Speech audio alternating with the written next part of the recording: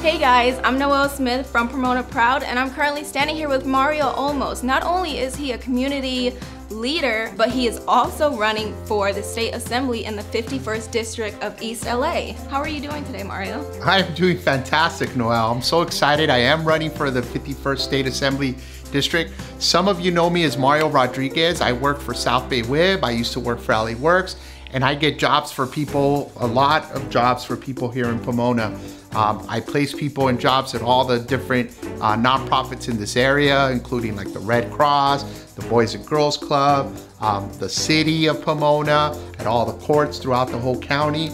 I am Mario Olmos, and I'm running for state assembly, which is nowhere near Pomona. It covers East LA, City Terrace, El Sereno, Highland Park, Eagle Rock, Glassell Park, Cypress Park, Elysian Park, Echo Park, and some of Silver Lake. I know that you guys in Pomona can't vote for me there, but maybe you know family members, friends, co-workers that live in that area.